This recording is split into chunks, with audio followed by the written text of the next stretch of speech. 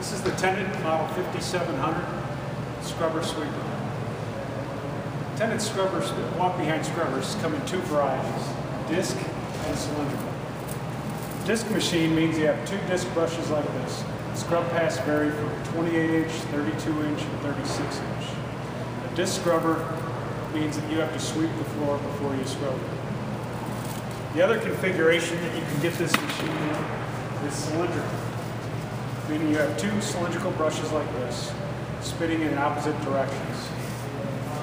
The brushes can vary from a very fine white nylon for a painted floor, all the way up to a heavy carbide grit brush for taking off buildup and cleaning old stained floors. We're going to use the white one today because we're going to be cleaning a painted surface. The way this machine works, we've got a large tank of water on the top that holds 30 gallons of clean water. In that tank we're going to put water as well as some type of detergent depending on the cleaning application. I've already got some water in the machine, so we're going to skip that step. The way it works is the water is just gravity fed from this tank down to our scrub head in the front. And there's two brushes. The front brush, which is up here, and here, is spinning forward. The rear brush, which is back here, is spinning backwards, and its job is to throw any debris that's on the floor into the hopper. So when you have a Tennant cylindrical scrubber, which you basically have is a machine that scrubs, sweeps, and vacuums the floor dry in a single pass.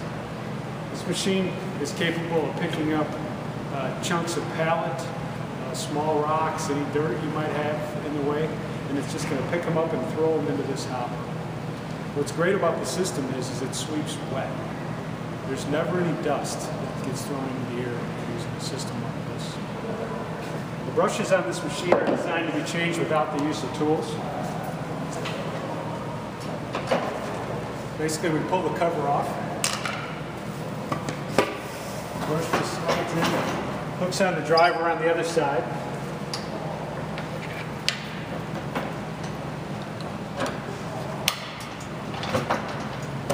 Just pops into place like that. The other brush in the front comes out the other side. The debris hopper simply slides in and hangs on this railway. So that's how we get the floor clean. Now we've got to vacuum up all the dirty water afterwards. If we take a look underneath here, you'll see a few things. First of all, I want to point out the solution valve. What that does there is it turns the water on and off. So when an operator stops with the machine, maybe to move something out of the way, something like that, the water automatically turns itself off. He doesn't have to remember to pull the lever and turn it off. The entire bottom of the machine is the dirty water tank. You've got access to it in the front here, and then there's two access ports here in the back. Okay? That tank holds 40 gallons of water. The way we vacuumize it, or basically turn it into a big wet vac, is we've got a vac motor underneath here, which seals up to this tank and basically vacuumizes the whole bottom of the machine. Water is then pulled up from the squeegee, which I'll show you in just a second, through this hose and down into the tank. We made it 10 gallons larger than the clean water tank in an effort to protect this vacuum motor here. Also, inside the recovery tank, we have a float switch that's going to automatically turn off this vac motor and protect it from any moisture that might get in there from the vacuum system. The batteries that come with this machine are 6 6-volt batteries for a 36-volt system. Charger comes with it. It's fully automatic, plugs right in there. The other end just plugs into a standard 120-volt wall outlet. The charger is totally automatic, so we don't ever have to worry about overcharging the batteries. With every machine, we send a DVD, has a parts manual on it, service manual. We have operator training videos available online. It's a very easy machine to learn to use and take care of. The Tennant 5700, by the way, in general, is the lowest maintenance industrial floor scrubber available in the American market today. Tennant's one of the last companies left that makes a machine that's truly built for industrial application. They do things like make the scrub heads out of cast aluminum, squeegee out of cast aluminum so it won't rust. The entire frame underneath is made of a composite material, so it can't corrode. All the electrical connections on it are triple sealed. This machine can be run for a decade or more and just continue working.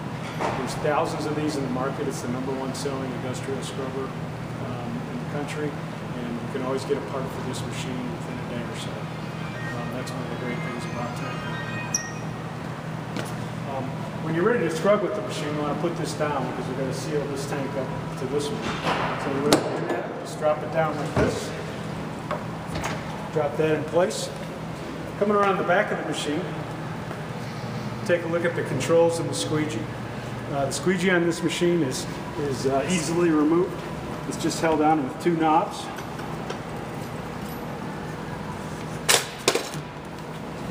Again, cast aluminum, stainless steel band holding everything together. And to change this squeegee, all we do is loosen this band.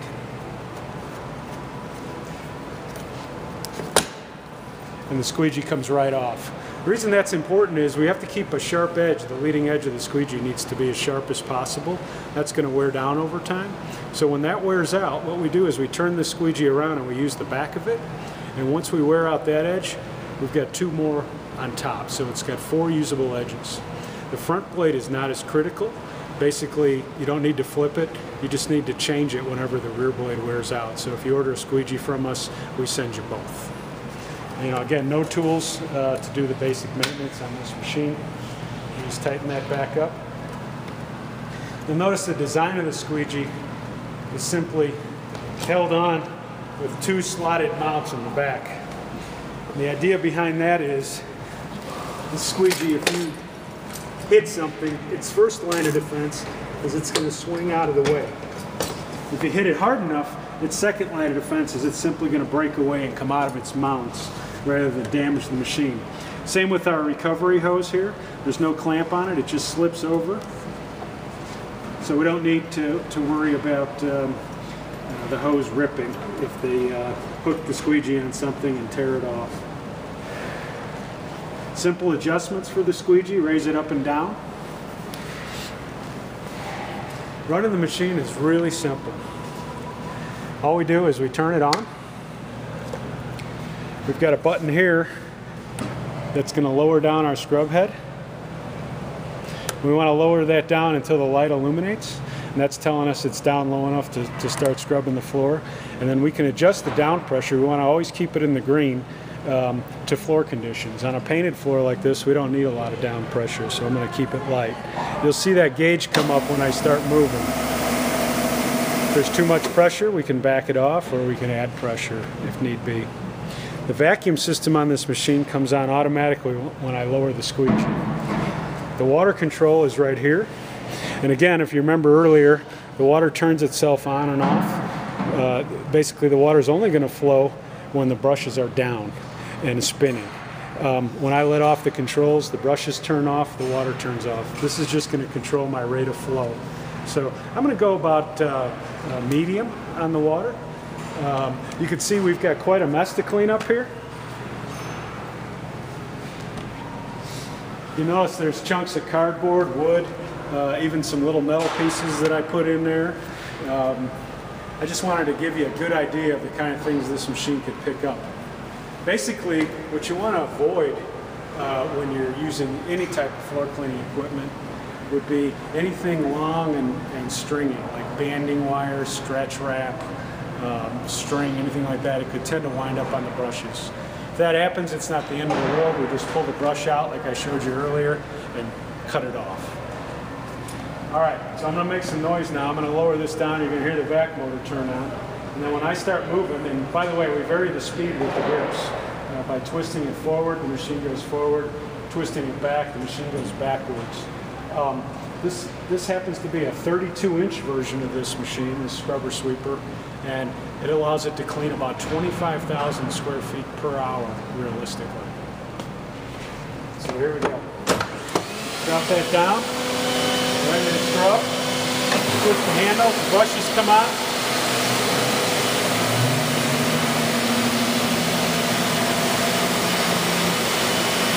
I'm going to go right down the middle here to show you what it'll do.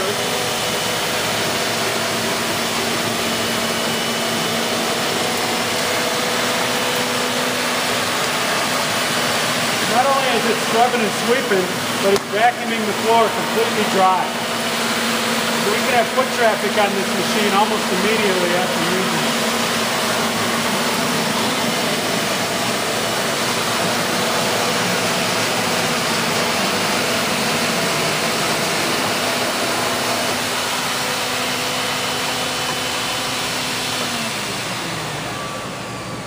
That's just a single pass clean there.